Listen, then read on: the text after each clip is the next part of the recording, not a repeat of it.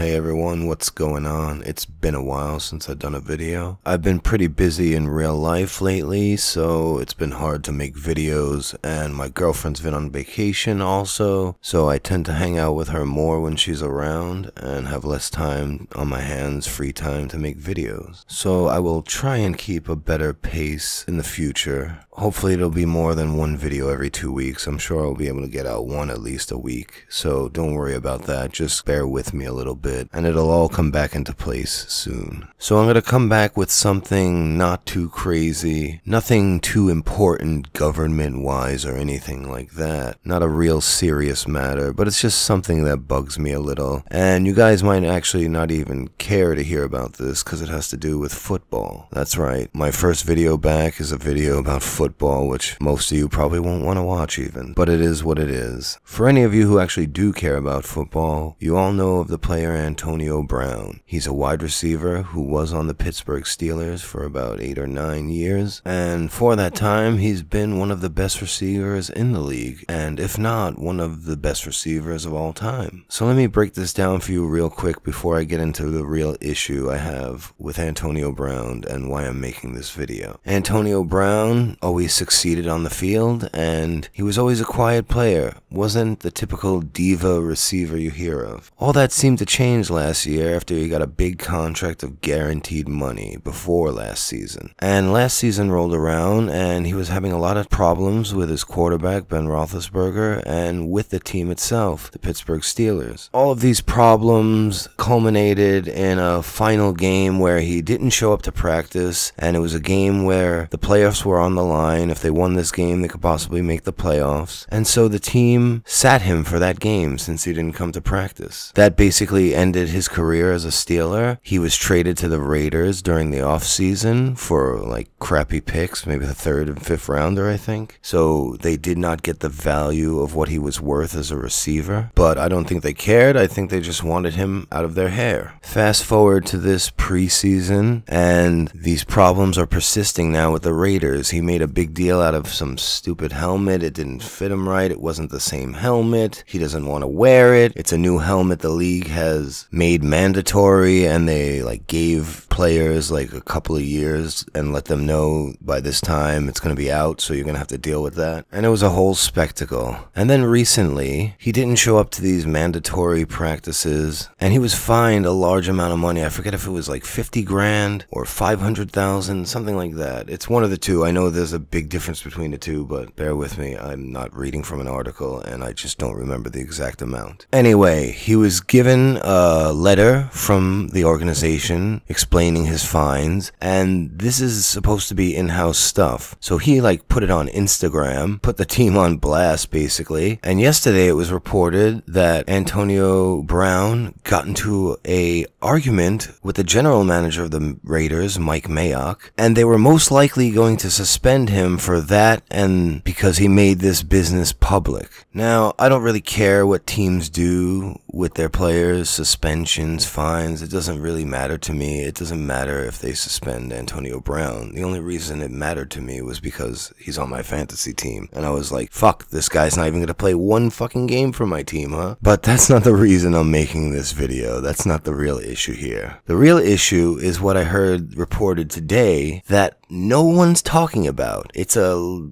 little blurb mentioned about the incident, but that's all I've heard about it. It's just this little blurb out of the whole entire situation. Everything they're talking about on ESPN and all the other sports media networks is, what are they going to do with Antonio Brown now? How do they go forward? Is he getting suspended? He's not getting suspended now. So what does that mean? All these things, every little nuanced thing you could think of, except for the one little blurb detail they gave you and then forgot about. What was it? Oh, you see, when Antonio Brown decided to get into an argument with his general manager, he called him a cracker.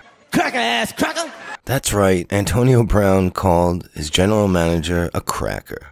Cracker ass cracker! Cracker ass cracker! I'll put my foot in the cracker ass cracker! Now, do I think this means Antonio Brown should be suspended or the NFL should take action? No, I don't care. That's up to them. That's up to the NFL. That's up to the Raiders. I don't give a crap. But what I do give a crap about is the double standard. The double standard of the fact that a black sports player can walk up to his general manager and call him a racial slur because why? I don't know. Because he can get away with it. He's black, I guess. There's a Patrice O'Neal clip that I can't find because it's 10 seconds of like a 25-minute clip from a radio show where he says, black people got reparations. They got the right to say whatever the fuck they want to anyone without repercussion. There's a guy, Richie Incognito. He's a dickhead and he's been in the news because as a player, he was a player in the NFL, and now he's actually on the Raiders again. He's back in the NFL and on the Raiders with Antonio Brown. Well, it came out that he called some players in the NFL nigger. He didn't get suspended for it or anything, but it was like huge news, I remember. People were talking about it on sports talk radio the whole day, having conversations about this. What are you going to do with a guy like this? How could you let a guy like this exist in the league? Blah, blah, blah. But no one cares if Antonio Brown calls his general manager a cracker. I wish that cracker would have said some shit to me. Saltine ass motherfucking cracker,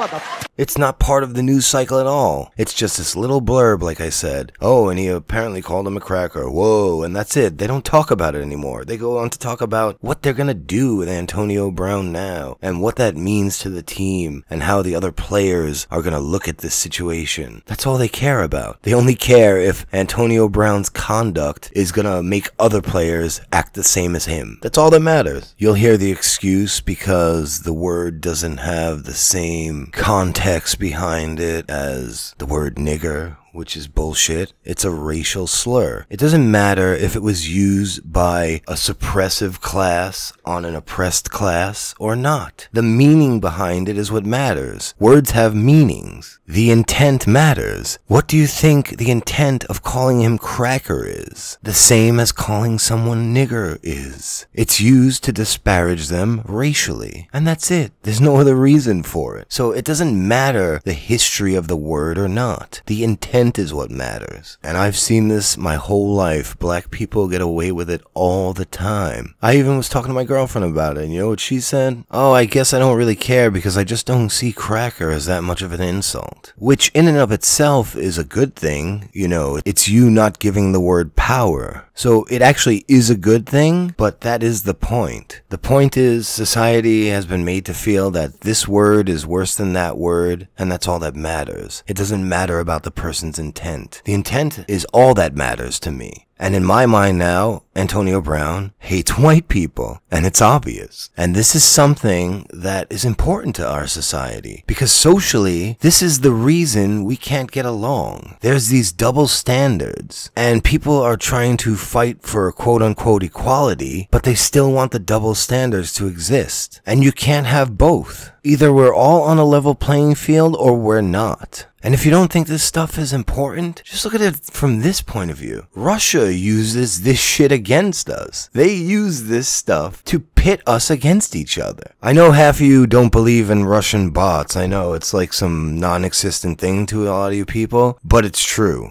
There are plenty of internet accounts linked to Russian IP addresses. Are you really not going to believe our intelligence sources? Either way, they use this against us to pit us against each other, promoting racial supremacist point of views from either side of the spectrum, like Black Lives Matter or white supremacists. So don't think that something like this little incident between some football player and his coach, isn't that big of a deal. I think it's something that's keeping us divided as a people and a country. And I don't think we're going to be better until we're all on the same page about racial discussions and things like that. As long as this is a competition to see who has been more oppressed racially throughout time, or who's more oppressed now, and as long as we keep these double standards going, then we won't be better off as a country, and we'll always be divided. And it sucks because I know growing up there were racial tensions between whites and blacks in New York, and as the 90s went on and we got into the 2000s, it was all looking so much nicer and so much more promising. And in a matter of like 6 or 7 years in the internet age, it's all gone down the fucking drain and become worse than it was. And that to me is the biggest shame of all. And on that note,